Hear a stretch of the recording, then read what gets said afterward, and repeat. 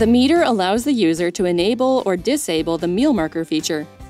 The words on or off will be displayed on the large center segments of the display. The before meal symbol, together with the after meal symbol, will be displayed as shown.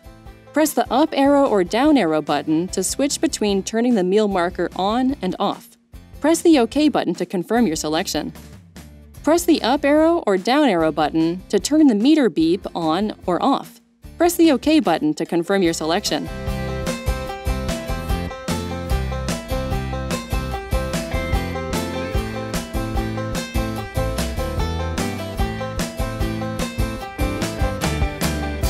Press the up arrow or down arrow button to turn the first test reminder on or off. Press the OK button to confirm your selection.